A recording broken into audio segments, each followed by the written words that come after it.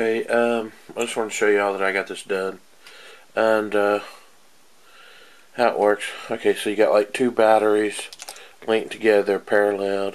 This would be your negative side, and it goes across over here to this side and goes to this bus bar and goes up to these two batteries. Then goes over here to this bus bar.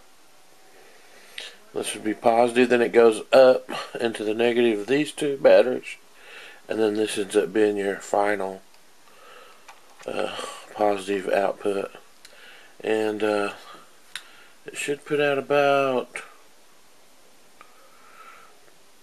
you should be able to charge it up to about 25.1 volts, but I'm going to charge it up to, it can go to 25.9, but it'll last far longer at 25.1 volts. Alright, thanks for watching. Oops.